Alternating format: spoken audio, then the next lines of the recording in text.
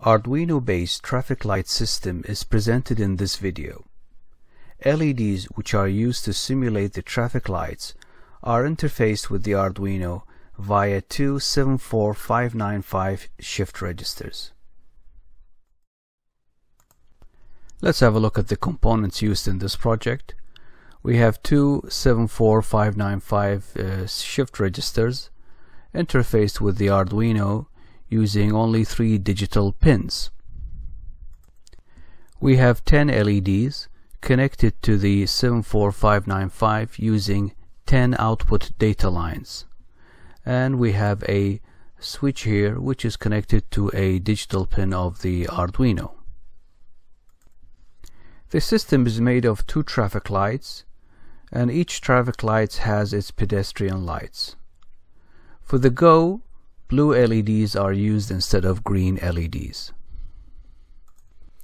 During the off position of the switch, the traffic light operates normally, and when the switch is turned on, the traffic light goes into inoperational mode where the red stop LEDs will start blinking.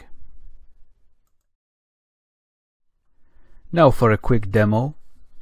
The detailed functionality of the traffic light system will be explained shortly using a flowchart.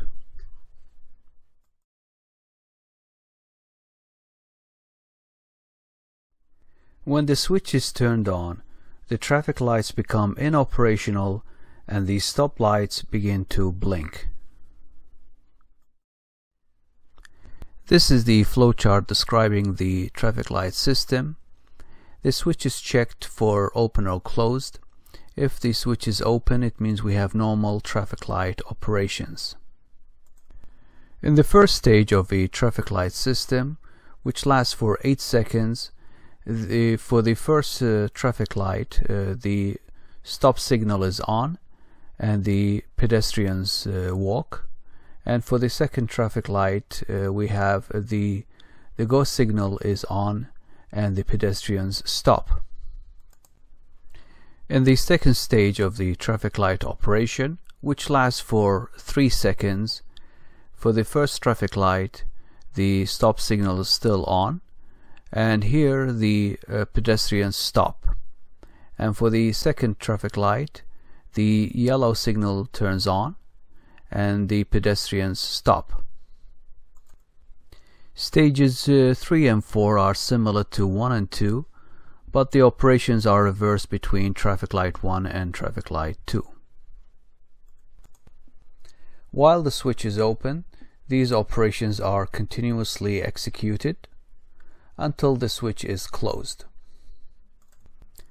While the switch is closed, the traffic light 1 and 2 become inoperational, and the stop signal and the don't walk signal will blink. This is the C++ code.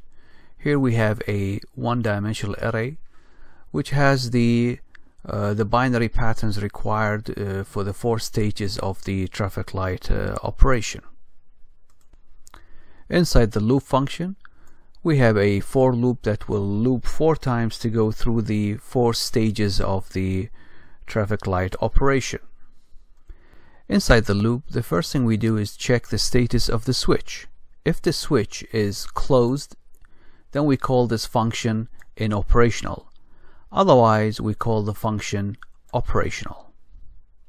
If the switch is closed, then this function is called, and within the function we blink the stop signals of both traffic lights.